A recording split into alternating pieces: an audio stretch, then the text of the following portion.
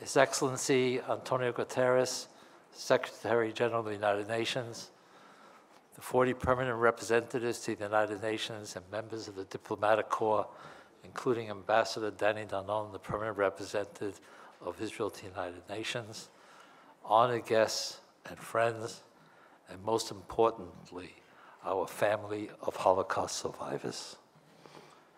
My name is George Klein, a Vice Chairman of the Museum of Jewish Heritage, a living memorial to the Holocaust.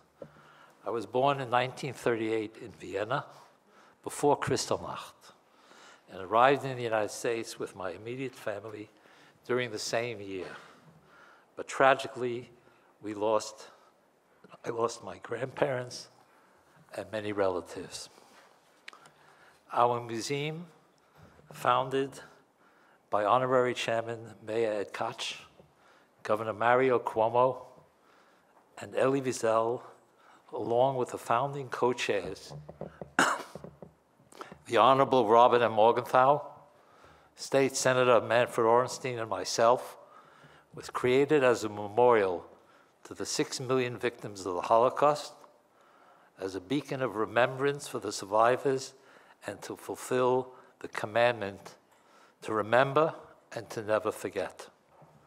Our current exhibition, Auschwitz Not Long Ago, Not Far Away, which has had over 130,000 visitors since its opening in May, demonstrates so vividly where hate could lead.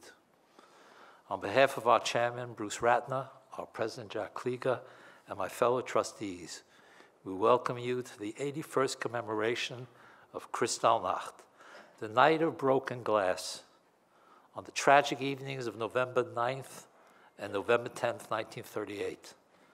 Violent Nazi mobs destroyed approximately 270 synagogues and their artifacts in Germany, Austria, and Sudetenland, and plundered hundreds of Jewish businesses and killed or imprisoned thousands of Jews. Regrettably, only 75 years since the liberation of Auschwitz in April 1945 and the establishment of the State of Israel in 1948, we are witnessing a serious rise of anti-Semitism worldwide, especially in Europe, the Middle East, and in the United States. Each year, when Jews around the world remember Kristallnacht, there is both great sadness but also hope. Hope that such barbarism against Jews will never happen again, that governments like the Nazi regime will never exist again, and that neighbors will never again become complicit or morally complacent. The following words spoken by the noted Israeli historian and Holocaust scholar, Professor Yehuda Bauer, spoke in the Bundestag in 1998, may capture the meaning and purpose of our commemoration ceremony this evening. Maybe, quote, maybe we should add 3 additional commandments to the 10 commandments. You, your children, and your children's children shall never become perpetrators. You, your children, and your children's children shall never allow yourselves to become victims. And you, your children, and your children's children shall never, but never, be passive onlookers to mass murder, genocide, or to a Holocaust-like tragedy. Before we begin the official program this evening, which will include the keynote address by the Secretary General, António Guterres, followed by speeches by the Israeli Permanent Representative to the United Nations, Ambassador Danny Danon, who chairs numerous important committees and has served since October 2015, and Mrs. Phyllis Heideman, President of the March of Living. We felt it would be meaningful to open the commemoration by sounding the only known surviving shofar from the infamous concentration camp Auschwitz.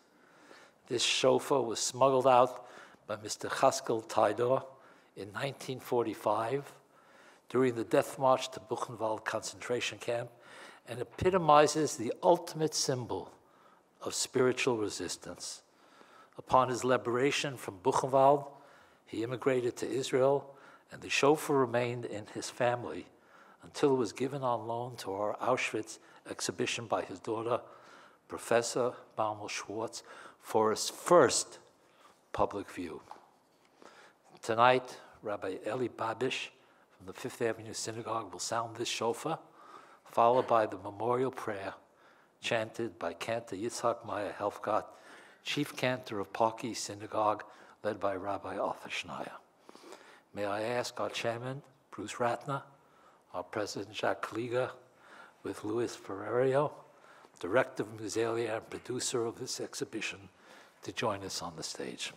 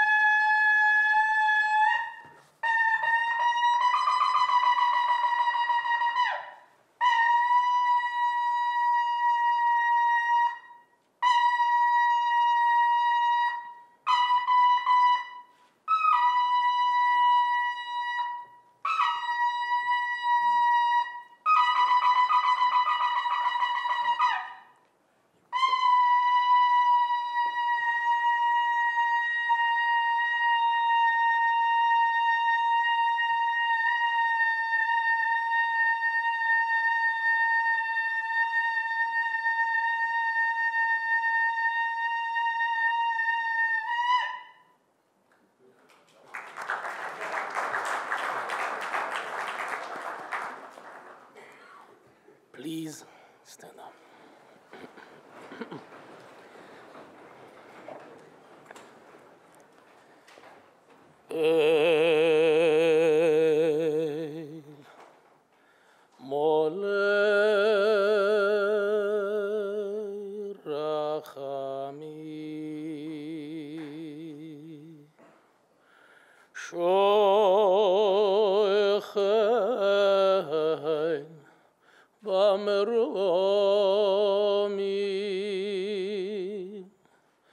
Dayan almonois vavi esoimi hamtzei menuchonechoyno Achas kanefei ashechino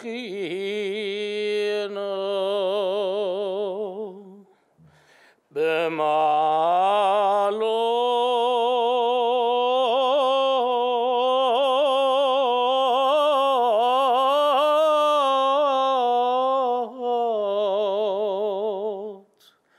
kedoshim utehorim Kezor Arakia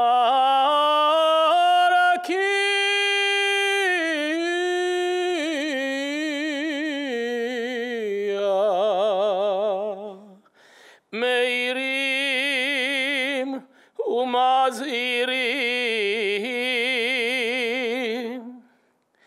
Lenishemot Shemot sheishes milyonim anashim nashim vataf shenergu veshenishchatu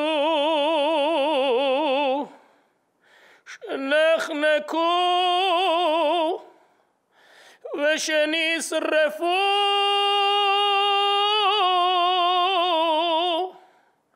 ושנקברו חיים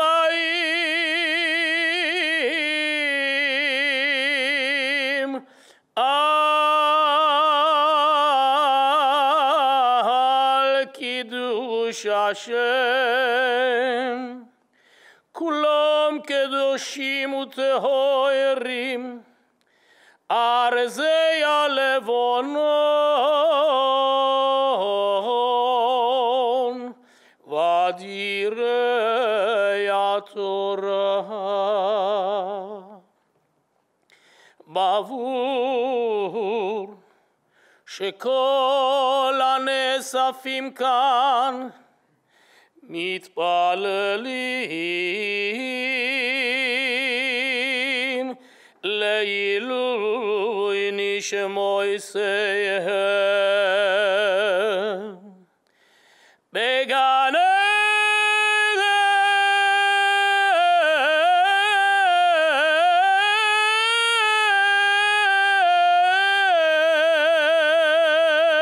עדן תהיה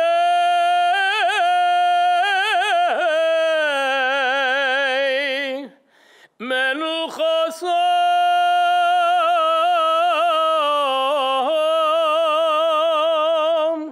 לא כן בעל ורחמים יסתירם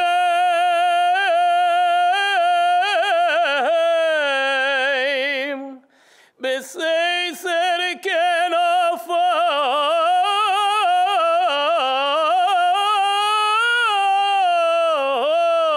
כנפיו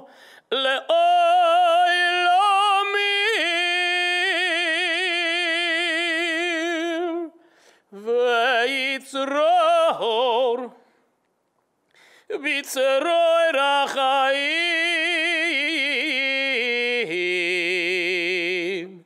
אעשה נשמותיהם. אדוני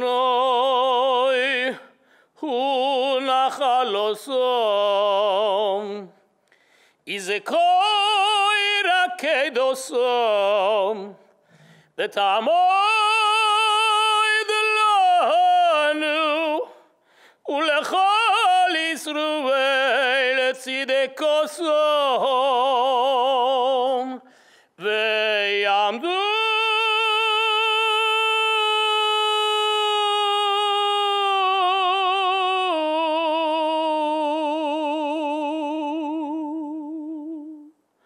לגוי עולם לקץ היומין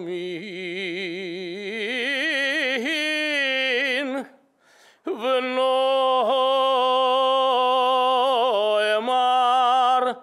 אמן.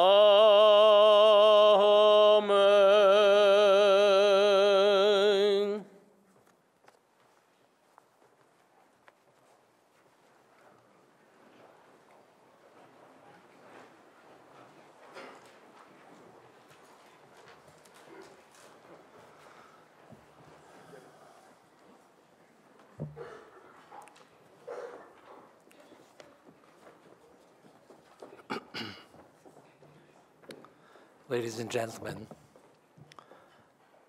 it's emotional, so please forgive me. I now introduce our distinguished guest, the former Prime Minister of Portugal and the 9th Secretary General of the United Nations, António Guterres.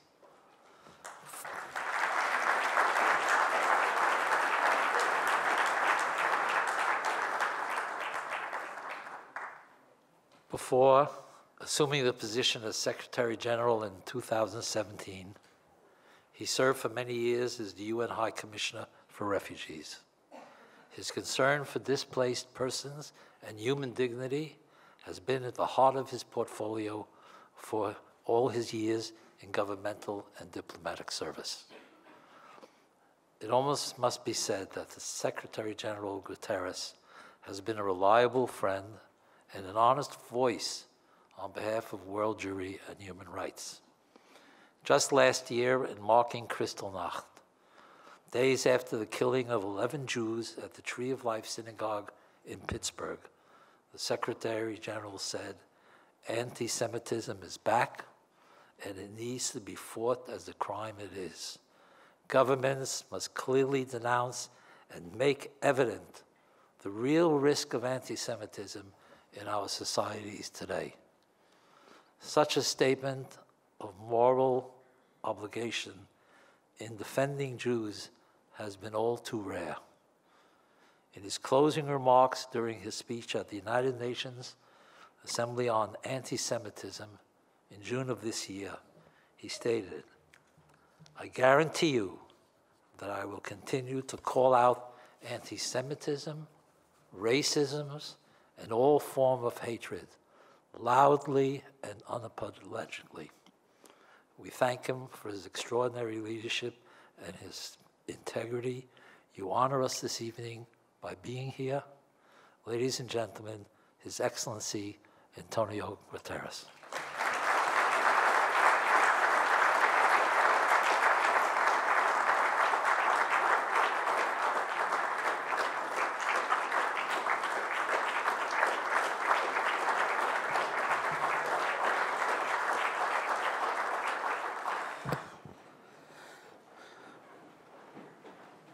Dear Mr. Klein, dear Ambassador Danon, dear Ms. Heideman, dear survivors of the Holocaust, dear friends, all protocol observed.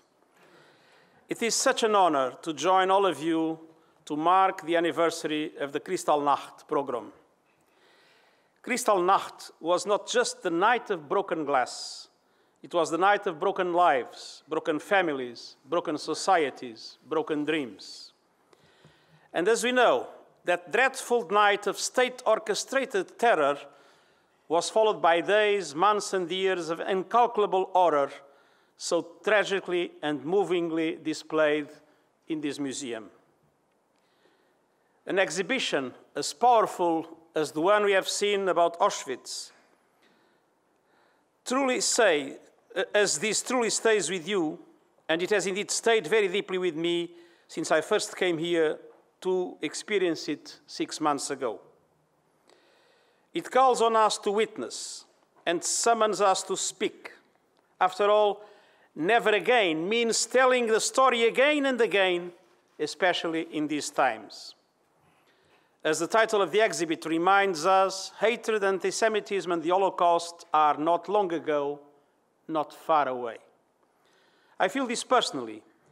Having grown up in Europe in the aftermath of the continent's descent into depravity, and knowing that centuries earlier, my own country had reached its own depths of discrimination by expelling the country's Jews in an act of utter cruelty. And by the way, it was not an act of utter cruelty that made so many people suffer terribly. It was a total stupidity. Portugal has paid an enormous price for it, with the lack of development. And a country like the Netherlands, for which many of the Jews from Portugal left after a long circuit, has enormously benefited from their contribution. And one of the most emotional moments of my life was my first visit to what we call the Portuguese synagogue of Amsterdam. And for those that have not been there, I strongly recommend the visit. It's a wonderful building of the 17th century. And I had the chance there to go there as Prime Minister of Portugal to present the law we had just approved to revoke the edict of expulsion of the 16th century. But I was dramatically impressed by the fact the synagogue was empty. The same Jewish community that had been expelled by Portugal was completely eliminated by Nazism during the Second World War, which proves how anti-Semitism goes on and on and on and repeats itself in history in terrible and tragic ways. I also feel it keenly today as head of an organization dedicated to preventing genocide and other grave crimes, who sees and hears, as you do, chilling daily reminders of the persistence of anti-Semitism, the resurgence of Nazi slogans and symbols, and the growing menace of white supremacy groups and other forms of intolerance. So it is right and necessary that we gather tonight to remember the Holocaust and the event that took place on November 9th and 10th in 1938. A member of my team that is here with us today recently told me that his father, at age 16, was trapped outside on that evening in Leipzig on his way home as violence began to swirl around him. He moved furtively from doorway to doorway as the mobs grew larger, and he went slowly from street to street as the flames shot higher, consuming Jewish shops, houses, and temples. He made it home safely, but shaken. His family had been in Germany for many years, prosperous and assimilated. Hitler had seemed to them an aberration and even a buffoon, at least when heard on the radio. 5 months later, this young man and his immediate family escaped Germany altogether, ending up in the United States. And I am very happy I can work with his son. But his wider circle of relatives was not so fortunate. Dozens perished in the death camps. So the exhibition we have seen today truly is not just an exercise in looking back. It helps us to assess our present and to recognize the need for continued vigilance. In recent months alone, across the world, we have seen the vandalization of Jewish graves, the defacement of a Holocaust memorial, the burning of a yeshiva, and the spread of vile propaganda about Jews. And of course, it is just over a year since the worst anti-Semitic attack in the history of the United States at the Tree of Life Synagogue in Pittsburgh. I was proud to take part in an interfaith show of solidarity at a temple here in New York in the days immediately afterwards. Decades after the Holocaust, the world's oldest hatred is still with us. Other forms of intolerance are also taking a deadly toll, from bombings at churches to massacres at mosques to assaults on migrants and refugees. Hatred kills. But hatred also works in insidious ways to undermine relations between people and the foundations of society. In their quest for power, some political leaders are cynically bringing the loathsome views of extremist groups into the mainstream. And we see these both in authoritarian regimes and liberal democracies alike. The online world has proven to be a boon for bigotry and violent misogyny. Terrorists and neo-Nazis are ramping up recruitment and radicalization. They are as shrewd as any Madison Avenue marketeer. They are as technological savvy as any modern teenager. Indeed, so many cases, teenagers are their number one prey. These groups post videos on the latest platforms and apps, often specifically designed to lure in often unwitting young people. Their messages are filled with false promises of glory and real incitement targeting some of the society's most vulnerable people. Parents, teachers, political leaders, we must all act with urgency before underground hatred becomes an overt and alarming new normal. And the United Nations is fully engaged in this fight. In June, I launched a United Nations strategy and plan of action to confront and address hate speech, using our convening power, our human rights mechanisms, and our work for peaceful, inclusive, and prosperous societies. Education must be a key part of this preventive approach. And I'm announcing today that I intend to convene a conference on the role of education in addressing and building resilience against hate speech. We are also focusing on the protection of religious sites in the wake of deadly attacks on mosques in New Zealand, the Easter church bombings in Sri Lanka, and other assaults. Just last month in Germany, a gunman killed 2 people while trying to storm a synagogue on Yom Kippur, the holiest day of the Jewish calendar. 2 months ago, working with my High Representative for the Alliance of Civilizations, I launched a plan of action to support member states in ensuring that worshippers can observe their rituals in peace. Houses of worship around the world must be safe havens for reflection and peace, not sites of bloodshed and terror. And last month, the United Nations Special Rapporteur on Freedom of Religion or Belief presented his latest report underscoring that anti-Semitism is, and I quote, toxic to democracy and the mutual respect of citizens, end of quote. The United Nations and the Holocaust Outreach Program continues its work around the world with educational institutions, Yad Vashem, and indeed with this Museum of Jewish Heritage. And the imperative equality and human dignity will also underpin next year's observance of the 75th anniversary of the United Nations. Across this work, young people must be at the center. Tomorrow at the United Nations headquarters, 100 high school students and their teachers will attend a workshop on the impact of the Holocaust on young people. I hope this exercise will inspire them to do even more, to challenge hatred, anti-Semitism, and to defend human rights. People are not born to hate. Intolerance is learned, and so it can be prevented and unlearned. I will continue to call out anti-Semitism, racism, and other forms of hatred, and the exhibition we have seen, not long ago, not far away, compel us to work in the here and now to safeguard and uphold universal values for all. Thank you very much.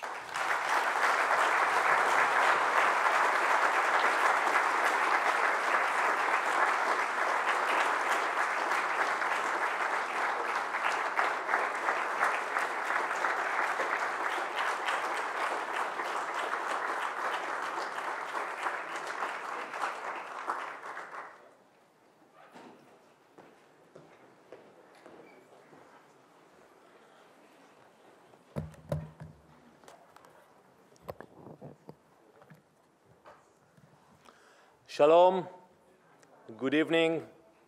I would like to start by thanking my dear friend, George Klein, Vice Chairman of the Museum of Jewish Heritage, for putting this event together. Phyllis Heideman, President of the March of the Living, thank you very much for organizing it. Mr. Klieger, President of the Museum, Mr. Ratner, CEO of the Museum, Mr. Richard Heideman, President of the AZM, my dear friends from the conference, Mr. Stark, Mr. Online, and Mr. Adler, the Vice President of the March of the Living in Israel. I want to thank Secretary General Guterres for his remarks. The Secretary General has been instrumental in creating awareness to the dangers of anti-Semitism. Besides speaking at the event we held at the General Assembly and joining us in declaring war against anti-Semitism, the Secretary General has initiated programs to stop hate speech and facilitated the publishing of an important report on anti-Semitism. We have many leaders from the Jewish community. We have seen the data, but for the first time, it was a UN report that was published about the threat of anti-Semitism.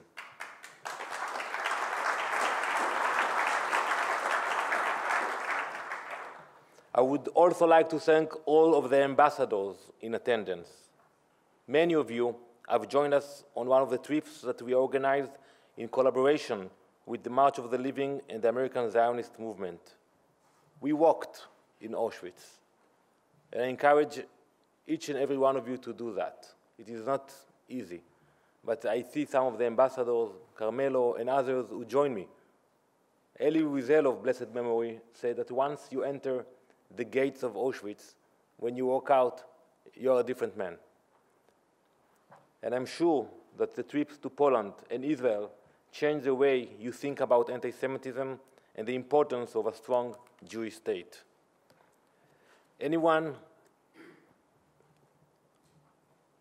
who got into Auschwitz became a witness. Anyone who has spoken to a survivor became a witness. Anyone who has visited the important exhibit in the museum also become a witness. And as witnesses, we have a moral obligation to speak up because the past can repeat itself. Tonight, we are commemorating the 81st anniversary of Kristallnacht, remembering what happened. It is important not only because of the destruction that was caused that night, but because of what now, with the perspective of time, we know that might happen again. Kristallnacht was a turning point. It marked the beginning of systematic violence against Jews in the Third Reich. 81 years later, now it is easy for us to see that Kristallnacht was a warning sign. However, at the time, people did not see it as such. they rationalized it, they tried to ignore it. Remembering is important, because if we remember what happened that night, maybe we can prevent it from happening again. Today, we are experiencing similar trends. Israel's right to exist is being questioned, and it has become the target of anti-Semitically motivated boycotts. Some would like to think that the devastating attack in Poway, California, was a one-time tragedy. The horrific shooting in Pittsburgh was an isolated event. The incident in Germany this past Yom Kippur was a confined act, but they were not. They were a part of an increasing wave of anti-Semitism and anti-Semitic acts. History has taught us that if we don't take action and stop this wave now, the worst is yet to come. Anti-Semitism is a deadly disease that has taken the lives of millions and must be eradicated. Its symptoms are hate, ignorance, and intolerance. Like with any disease, the international community must work together to eradicate anti-Semitism. We must find a cure for those affected by it today, and we must vaccinate our population so that no one will have to suffer its fatal consequences in the future. In order to cure those affected today, each state must fight anti-Semitism in its society by punishing those who spread it. Zero-tolerance policies must be put in place. New laws against hate speech and incitement must be passed, and more importantly, enforced. But in order to rid the world from this disease, we must vaccinate children and adults alike. The only vaccine against anti-Semitism is education. Education to ideas such as compassion, understanding, and tolerance. Vaccination must be a multilateral effort. We must educate that other does not mean inferior. We must educate that generalization is dangerous. We must educate that disagreements are never an excuse for violence, and we must educate that a Jew, a person of color, a refugee, is still a person and should be treated as such. We must fight anti-Semitism because it endangers the life of Jews. We must fight anti-Semitism because it endangers the lives of so many others. The State of Israel is the target of many anti-Semitic acts, but a thriving, strong, proud, democratic Jewish state is also the best answer to anti-Semitism. Israel has learned the lessons of history and continues to serve as a safe home for all Jews and to fight anti-Semitism wherever it raises its ugly head. Allow me to end with a quote by Primo Levi. Above and beyond our personal experience, we have collectively witnessed a fundamental, unexpected event. Fundamental precisely because unexpected, not foreseen by anyone. It happened. Therefore, it can happen again. Thank you.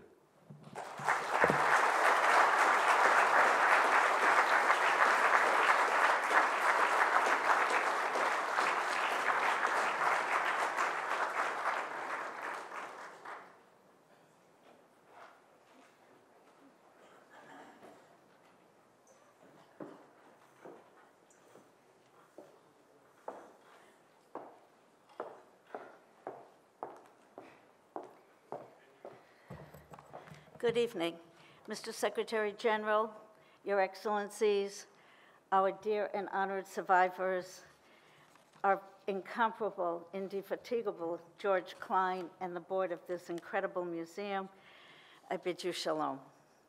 As I believe many of you in the audience know, the March of the Living is a 2-week educational journey encompassing 2 of the most important dates in the Jewish calendar: observance of Yom HaShoah, Holocaust Memorial Day in Auschwitz, and celebration of Yom HaAtzmaut, Israel's Independence Day, in our special Jerusalem.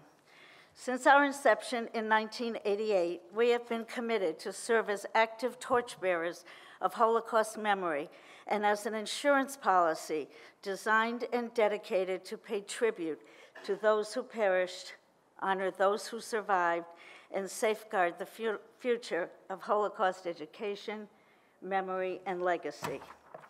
We embrace with fervor the importance of learning the lessons of the Holocaust and to stand strong against anti-Semitism, intolerance, and hatred in all their forms. I believe that as today, we are all facing a frightening rise in worldwide assaults against the Jewish people. Our mission of educating the next generation against the evils of intolerance and indifference remain as important as ever. We recognize, as you said, Danny, that in our hands we hold the most important tool of all, and that tool is education. For it is with education that we believe societies flourish and goodness prevails. As we will read in the Torah portion, Lech Lecha, this Shabbat, God commanded Abraham to leave the comfort of his birthplace and his home and go to the land that the Lord himself guided the Jewish people to. That land is, of course, Israel. Our educators from around the world, from 150 communities, guide our participants from their homes, their safe homes around the world on their journey, first to Poland to visit the sites of the darkest chapter in human history, where man's inhumanity to man reared its ferocious head, and then, thankfully, onto Israel, whose very existence is proof that with determination, with commitment and unwavering belief, each of us can make a difference in the human pursuit of life, liberty, and freedom. Following in the words of Elie Wiesel, Zechor Tovah, one of our great mentors, whoever listens to a witness becomes a witness.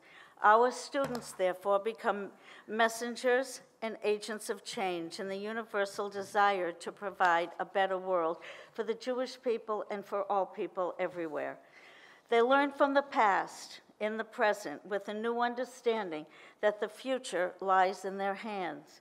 They learn the words of the great Rav Kook, who proclaimed, "I do not speak just because I have the power to speak. I speak because I do not have the power to remain silent." It is through their voice and with their action, their hopes and their dreams, that these, our young people, will help ensure that a Kristallnacht should never happen again, anywhere, to anyone. It is toward that goal that we are very proud to personally escort United Nations ambassadors from so many diverse countries and cultures around the globe and walk together on the grounds of Auschwitz, of Birkenau, in Majdanek and in Treblinka, and in the cities and on the streets of Israel. Ambassador Danon, my dear friend Danny, your vision for this initiative has proven to be both inspirational and impactful. As you, we believe that by addressing the issues of anti-Semitism and the need to combat Holocaust denial on the meaningful journeys that we take together, we have had a positive and meaningful impact on the narrative. Mr. Secretary General, we thank you for your support of these ambassadorial experiences, as well as your public determination to confront the issues facing the societies of the world with honesty, with commitment, and with fortitude. You have been a guiding light to the ambassadors who join us, to each of us, and I dare say to the whole world.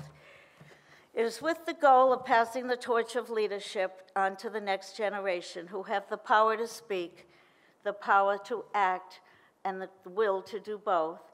I am pleased and proud to introduce my colleague and my very special friend, Baruch Adler, March of the Living International Vice Chairman, and two of our future leaders, two of those on whom we count that the future will be better for all, Hallie Goldstein from San Francisco, California, and Noah Tradansky, who comes to us from Johannesburg, South Africa. It is through them and their actions, their commitment, and their work to provide a better world for our people and for all people that we, the March of the Living, devote ourselves today, tomorrow, and as long as we can walk. Thank you.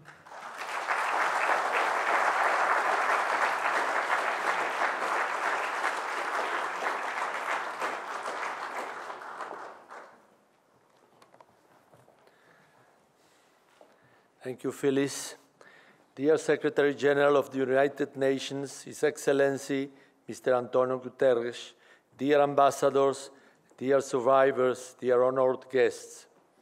After the Shoah, many people proclaimed never again, but in recent years we have seen yet another radical upsurge in the rise of anti-Semitism and racism.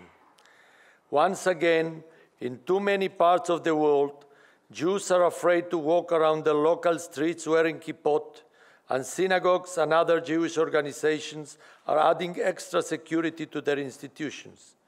Right here in the United States, just over 1 year ago, the worst hate crime in the history of this country took place with the murder of 11 innocent Jews praying at Pittsburgh Etz Chaim synagogue by a hate-filled white supremacist.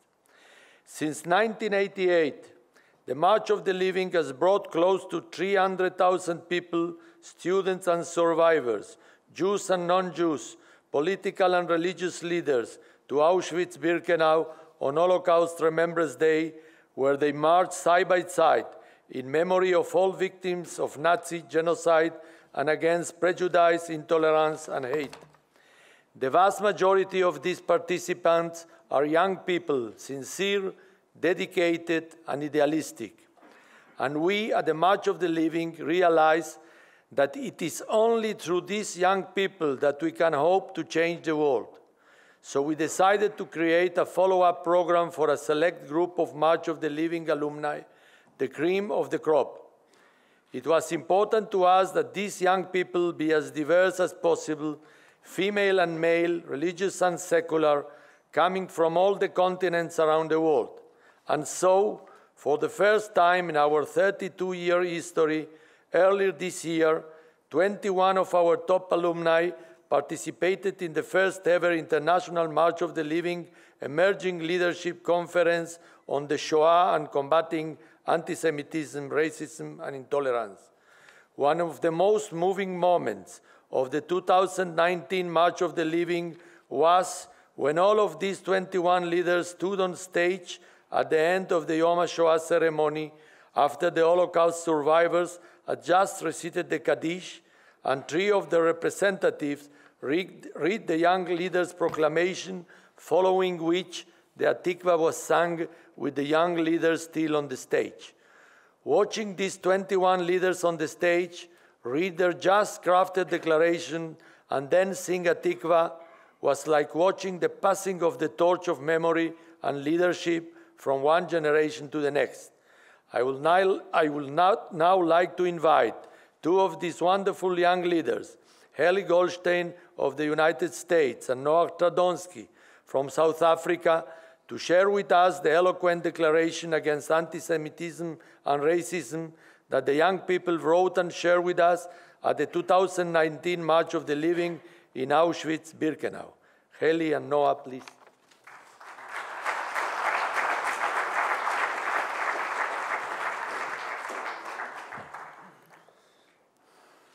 We are the Jewish people. We have always been a small nation with a resonating voice. Our 4,000-year-old story is rich with love and triumph, though rife with hatred and tragedy.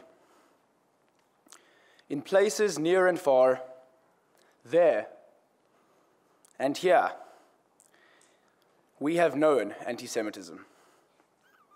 Targeted, chased, expelled, isolated, killed, and nearly exterminated. We are the Jewish people. We knew anti-Semitism then, and we know it today. Acts of anti-Semitism and all types of hatred are further spreading the destructive impact of intolerance. Standing here today together, Jews and non-Jews alike, we must not remain idle in the face of evil, no matter its form or expression.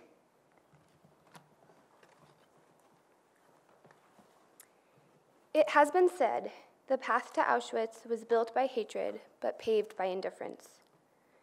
We have the ethical obligation, not only as Jews, but as human beings to transform the world we see into a place where we want to be.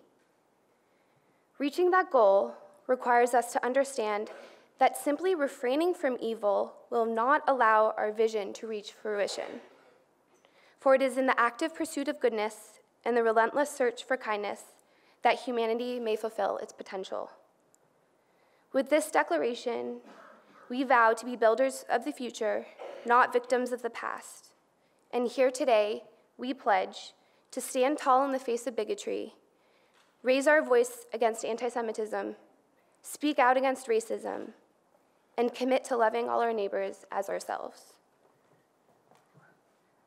We are the Jewish people.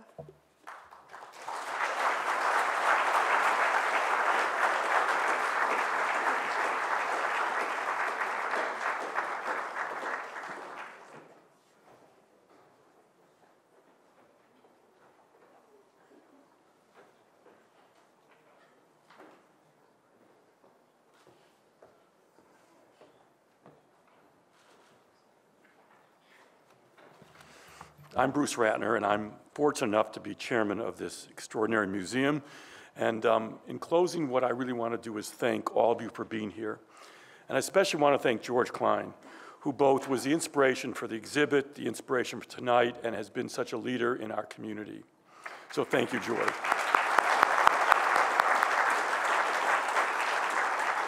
But it is to you, Secretary General, that the real thanks go to. Because to come to this museum tonight is more important than you can know.